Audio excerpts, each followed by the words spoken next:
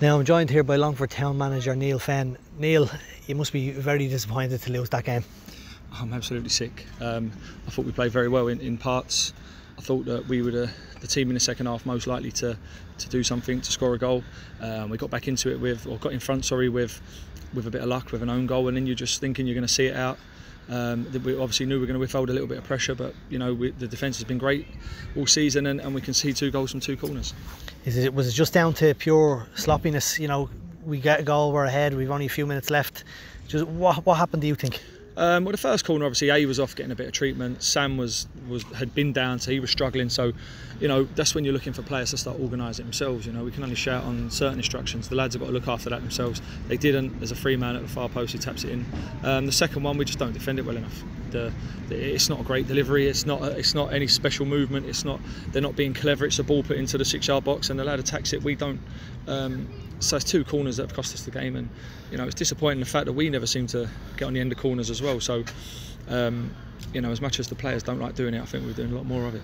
Just aside from the craziness of the last 10 minutes, the first half, I thought from the time they scored until half time we were pretty much the team on top. I think they had 2 chances at most in the first half. Dean Bourne got on the score sheet again for Longford. He's popping up with a goal again, but we just seem to be lacking that out and out poacher who can just grab the goals when we need them. Yeah, I mean, it's difficult. There's not many, poachers. There's not many poachers around, and poachers have to be able to build up play as well. The days of someone just standing up front and just heading the ball in when it comes near them, those days are gone. They have to do a lot more for the team than that. So yeah, maybe we're lacking a proven goal scorer up front, but certainly that's not what happened here tonight. I think the first half was pretty even. They hit the bar towards the end of it, so it's pretty even, I'd say. And in the second half, I felt that we were the better team. It was coming. I felt that we put a couple of good crosses in, and the goal was coming. I couldn't see them.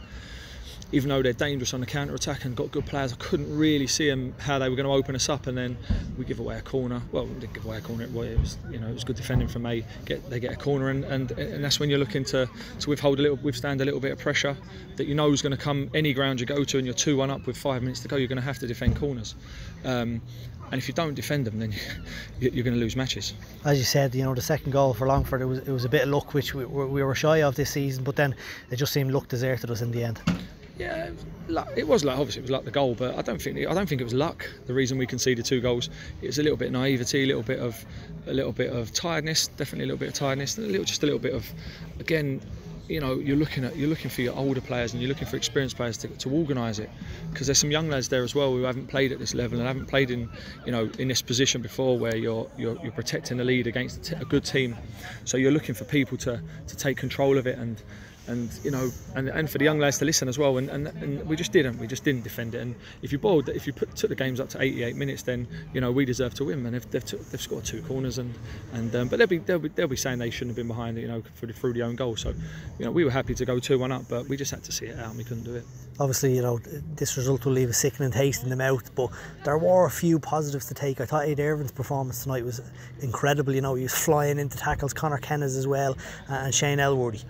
I thought there was a lot of good performances. I thought we played well. There's, as much as we can go in there and rant and rave at them, it's pretty obvious what's happened. That we played well against a team that's title contenders.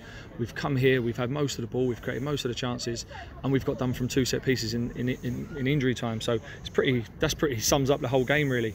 And we just have to get better at that. The rest of the game was okay. But we just need to, if you're only 2-1 up, you need to defend. That's just an obvious thing. Everyone knows that you need to defend corners and get organised at corners, and we weren't. We've a bit of a break now, so some of the players will go away. I don't know if they're travelling abroad or whatever for a week, and they'll recover and relax, and they'll have a think about. But obviously, you'll be working away in the background for the next 2 weeks, working on what's going on and how to improve the team during the break. Yeah, we're always looking to improve it. So little bits and pieces that we do, we're always looking to improve stuff. It's hard to go away now for 2 weeks after that, because we played well. You know, there's no denying that. I think everybody in the ground could see that. It's just the 2 corners at the end. So, you know, we're not going to be too down about it. It's not a crisis. You know, it's just we didn't defend 2 corners well enough, and we lost the game. But we'll be back, and I'm sure that once the boys have had a rest and we possibly bring in a couple of new faces in July, we'll be back firing again. Just in terms of squad, I know Sam went off with a bit of a knock tonight. Will he be okay, or is it just too early to assess? I don't know, to be honest. I haven't really assessed it. It didn't look too serious to me. Yeah. But I think I don't know. It'd be wrong for me to say I don't know. Obviously Paulie's out with a cheekbone injury, and you know, I think that's probably it. There's a couple of little niggles that you get after a game, but it will give us a chance now to have a little week off, a little break, and then we'll see the boys the following season.